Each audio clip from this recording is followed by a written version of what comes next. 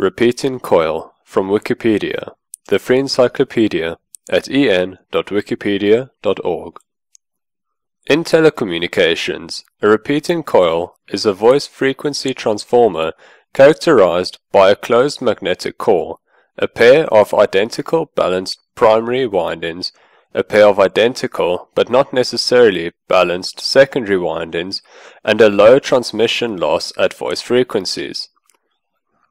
It permits transfer of voice currents from one winding to another by magnetic induction, matches line and drop impedances, and prevents direct conduction between the line and the drop.